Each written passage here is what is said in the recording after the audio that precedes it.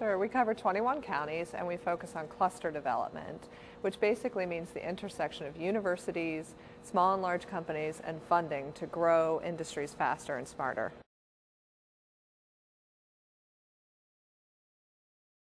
That's right, there's some strong emerging opportunities where you don't have other people working, and those are in advanced energy and flexible electronics.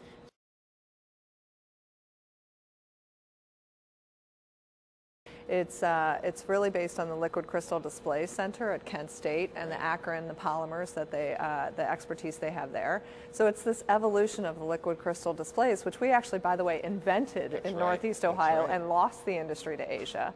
So this is our next opportunity. So we need to take advantage as quickly as we can, pull together the companies, which we're doing, and provide service to the companies and the universities to grow that as fast as we can so we can gain that market advantage.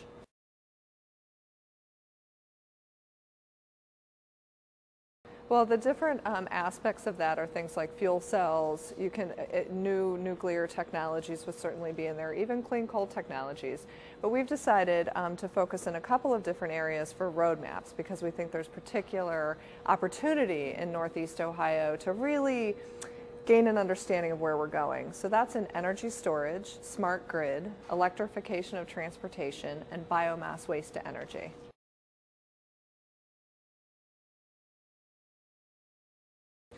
Partly because we have what we call the whole value chain. So there's research elements, there's the supply chain, and there's the actual producers of different technologies. And so we have all of that, elements of that within our region.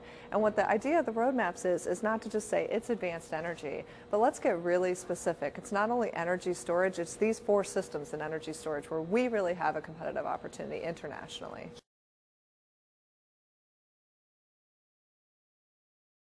We're right in the middle of 4 roadmaps that have been funded by the Economic Development Administration, which is a federal entity, and our current funders. So we have matched money there.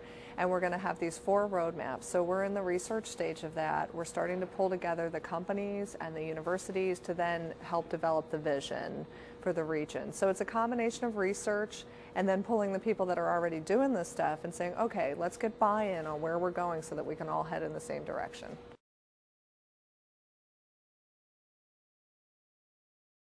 Well, it's a great point because we couldn't do what we do in cluster development if it wasn't for Jumpstart funding early stage companies in energy and doing a lot of hands-on work with the companies. If it wasn't for the Greater Cleveland Partnership being able to do advocacy in the Greater Akron Chamber in those areas. So there's a real partnership that goes on with many different organizations. One other example is in small business innovation research grants. These are federally funded, totally non-dilutive capital to the companies as they're in the research stage of different products or different applications that they want to bring into market. So it can be an established company, but with new ideas, new things. Free money from the feds, I mean, there's always the reporting strings. We are all getting together, so BioEnterprise, Jumpstart, Team Neo even, and us to say, how do we make sure that companies have access to this kind of non-dilutive capital? So we have a program that we're managing together along with the Ohio Aerospace Institute as well. So it's a really broad collaboration.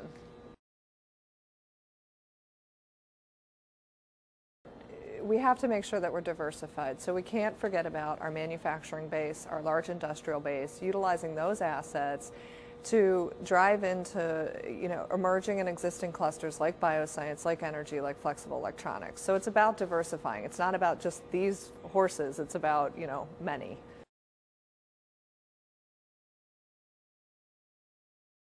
Well, it's interesting because I was talking to Ned Hill the other day actually at CSU, and we were talking about the fact that we're going through an economic transformation in Northeast Ohio. And these things, in his estimation, take about 20 years, and let's say we're about halfway there. So while we still have a lot of work to do, there's indicators like the Bureau of Labor Statistics came out with a report that we're the #1 manufacturing job growth in the country right now. So there's things that point to real progress, and coming out of the recession, I think we're going to see that we start the baseline is much higher than it was before the recession.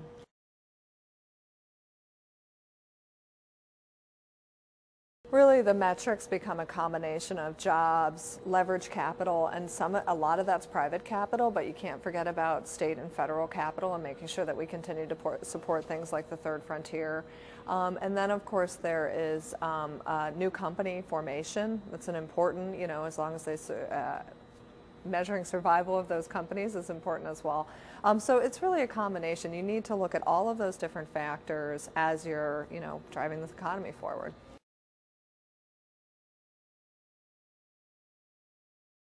Third Frontier is critical in Ohio's success. It is one of the only programs in the country that is going to have substantial capital to invest in these things. While all other states are pulling back, Ohio's voters, 62%, voted that this is the way that we should invest in our state. We should invest in growing our own. And so that concept becomes extremely important, and the fact that we have this funding makes us so much more competitive than other states.